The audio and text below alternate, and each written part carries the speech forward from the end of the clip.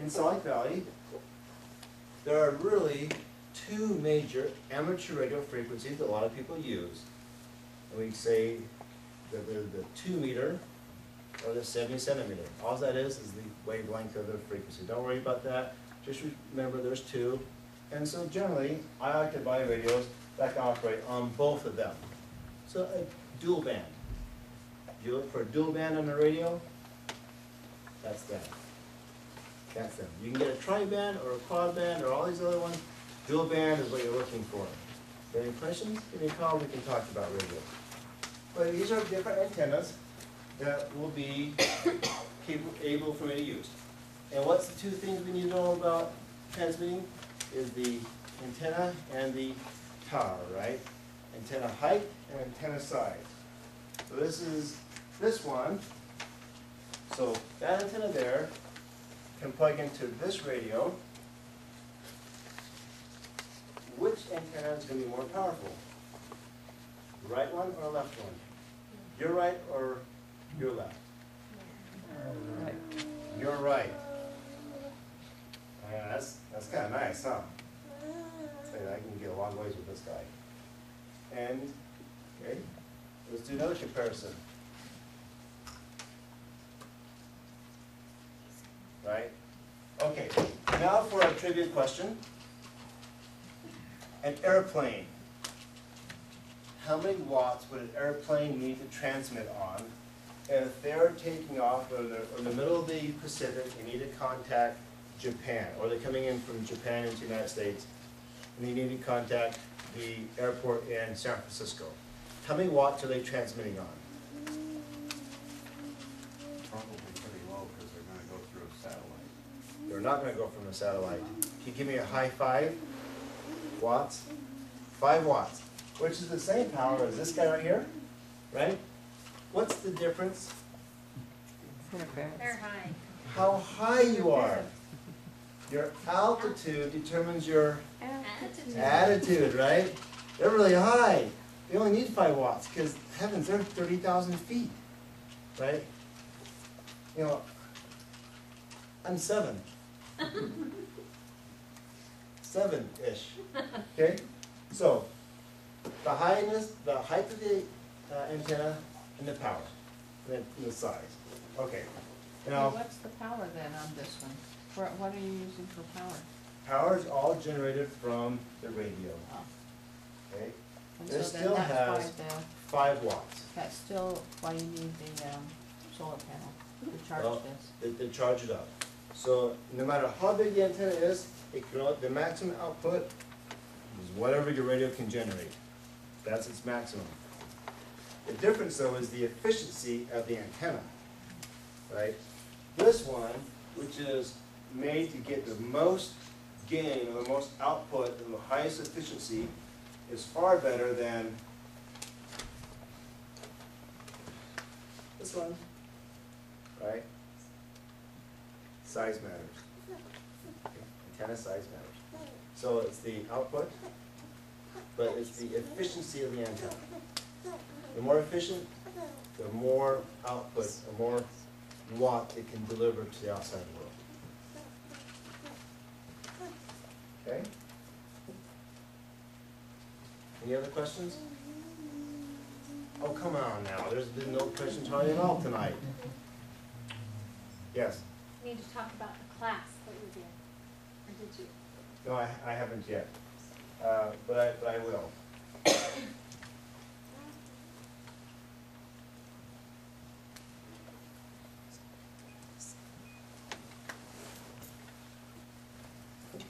Okay. In preparation for you to perhaps practice and understand some use of the amateur radio, we're going to have an amateur radio class. It's called a technician class. It is November 9th, no, 11th, is it the 11th and 12th, and then the 18th and 19th? 11th, 12th, and 18th and 19th. So it's a Friday night and a Saturday, a Friday night and a Saturday. 11th and 12th, 11th is from like 7:30, 9:30, 2 hours, 2.5 hours, something like that. And Saturday from 8 a.m. till mid-afternoon time frame. Okay, it's kind of long. It's a commitment. Okay, it's a commitment. And then you repeat that again. This is my wife over here who sat through the class, had a great time at it. And I think we're going to appreciate breaking it up into a 4-day versus 2-day break. Then the following Friday, Saturday, we repeat the session again. Not repeat, excuse me. We same time frames, new information. Oh, I thought we were doing 2 separate classes. No, so no, that's it's all one class. It's all one class. The teachers, they have a fairly high success rate. They go over the exam, basically the exam, which means a lot of the theory you're going to miss out on. So we recommend getting a book and studying the theory behind the exam questions. Right? There's some value of learning the theory with the exam, but honestly, a lot of the theory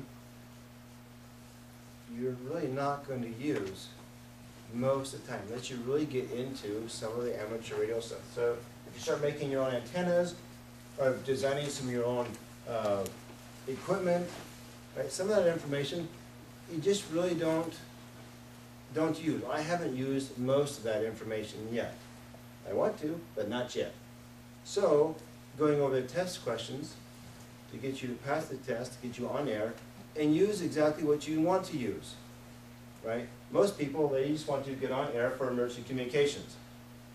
I took the class in April. Okay, so yeah, was you in our class? No, I was down in the other state. Okay, oh, that's right, you went down there. Okay, so you have a concealed carry permit for amateur radios, right? I think we went 6 weeks. We did. Yeah, you did it in the evenings. How was it? It wasn't hard. My daughter came too. We both passed. Okay. Okay. Was it mind-numbing? No, I found it interesting. Okay. Was it difficult? It was. You had to study. Okay, how to study. Did I not say that? Yes. But I'm more into that. She has no technical bone in her body. She's an English major, likes to write. She passed it. Okay, so it's doable. It's doable. Okay, it's doable. So the end of the last day on Saturday, we'll have the exam there.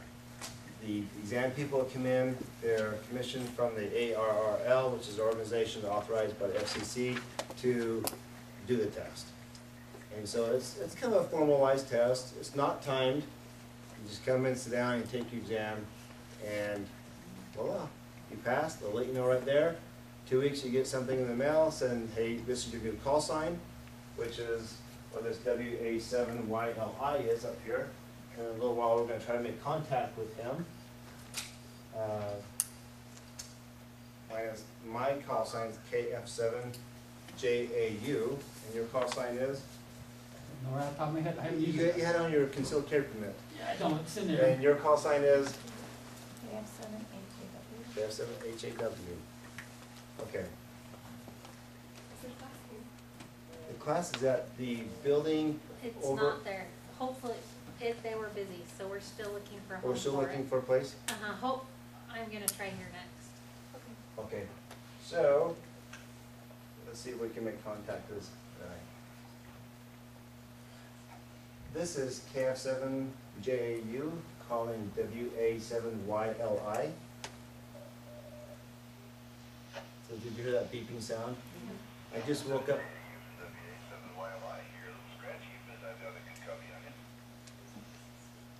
Thank you, WA7YLI. Yes, I am inside of a building. Use my rubber ducky antenna. And we have now in front of me a classroom of people looking at wonderment of all the different things we can do with amateur radio. Is there any comments you'd like to make about amateur radio operation?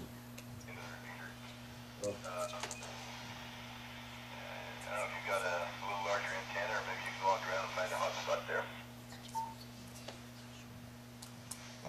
Okay, roger that. Hold on for a moment. I'm going to try a different antenna. Please hold on for a moment while I go off air. This is KF7JAU. Okay, you got about half of that, so